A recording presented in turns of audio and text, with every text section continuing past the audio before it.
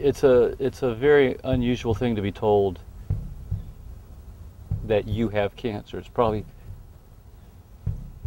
the hardest thing to hear, that your child has cancer.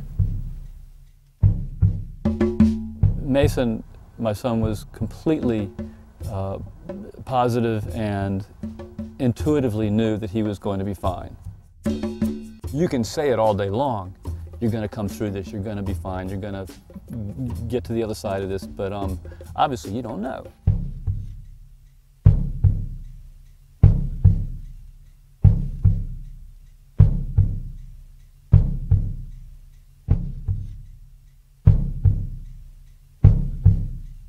When we did get to the Lance Armstrong Foundation, to the Ride for the Roses, I was jump-started by hearing stories of people that were in the throes of treatments and hearing about some of the projects that they were doing to raise awareness, raise funds. I felt like I needed to take my efforts of helping the community to a larger venue.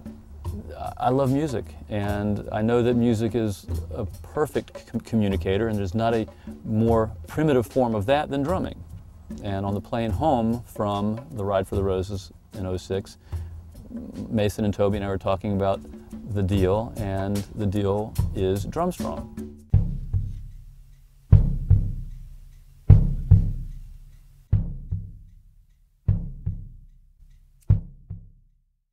Drumstrong is my idea to bring the local resources together to address cancer concerns, to raise awareness, raise funds.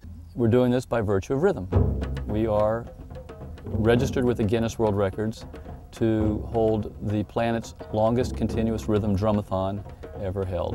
Well, Scott explained the concept to me about how we might engage the community in a way to lift all boats, where people can come in non-judgmental fashion and learn and come together in a way that is actually healing. Because even if people are well, there's this fear factor about cancer, and one of the ways to dispel fear is good information. To bring that together to the fore of helping people heal in a way that they actually are participating while actually supporting the health and well-being of the community, very, very unique. Drumstrong is held in the pastures of Misty Meadows Farm, not 4 miles south of Charlotte, North Carolina, in Weddington, North Carolina. We drummed for 25 hours nonstop. People camped out, people came and went into the circle, they danced, they played. Kids had a blast. It was very family-oriented. We have world-class drum circle facilitators to keep people focused, keep people going, or let them go on their own. We set up full stage, light, sound, and invite local and celebrity artists to perform, where anybody on stage is told they will be accompanied by the drummers in the fields. The concept is basic. Again, it's a very simple idea to bring the resources together to address cancer concerns locally, have them available to answer people's questions or concerns at the event by virtue of rhythm, having people participate at whatever level they feel capable or interested in, and drumming to beat cancer.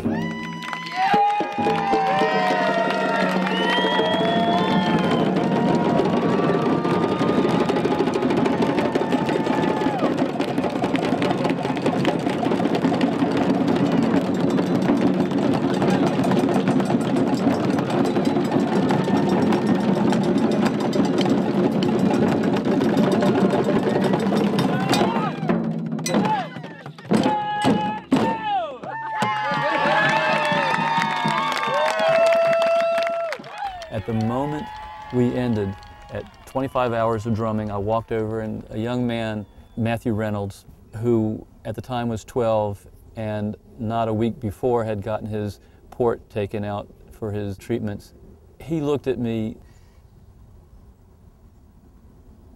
and he broke the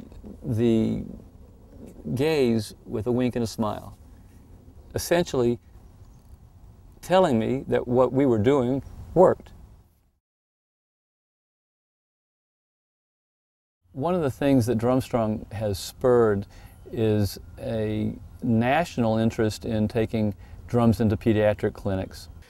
I think that the concept of play therapy, whether it's for children or adults, is fabulous. You know, anything that can provide you with emotional outlet and a physical outlet and a focus away from your disease is healthy. When we bring DrumStrong drummers to the pediatric clinic, we find the children in a sterile, scary, strange and foreign environment. And when we invite them to drum with us, they are completely taken away. They are transformed. They forget about where they are and why they're there. They forget about their pain, hopefully. And imagine when this group of folks carrying drums and marimbas and all different kinds of things into a room, and all of a sudden the kids' eyes opening up and going, wow, you know, and it's almost like going back to fun again, and it's a very different form of distraction. And all of a sudden you've got all these different kids who, you know, the kids kind of know, but they don't really know, and this one's got this IV and this one's got something else and things like that. But all of a sudden, you bring them together and you're all drumming and that rhythm starts. And you've got these people who are smiling and just engaging and not asking anything of them, just offering to them the opportunity to participate and play and see what happens. And all of a sudden, these barriers disappear. And all these kids are just together, and all these people are just together, and all these nurses and doctors who are standing on the side watching, it's all together. So these artificial divisions go away. I'm hoping that DrumStrong can raise enough funding to help on a national level. I've committed to the Lance Armstrong Foundation a percentage of all proceeds from DrumStrong. I'm also looking to put as much money into local initiatives as possible. Essentially, DrumStrong is a point entity that will allow these funds to be dispersed where they can be best utilized. You see what happened in, of all places, Charlotte, North Carolina. Imagine if this were happening on the mall in Washington, D.C.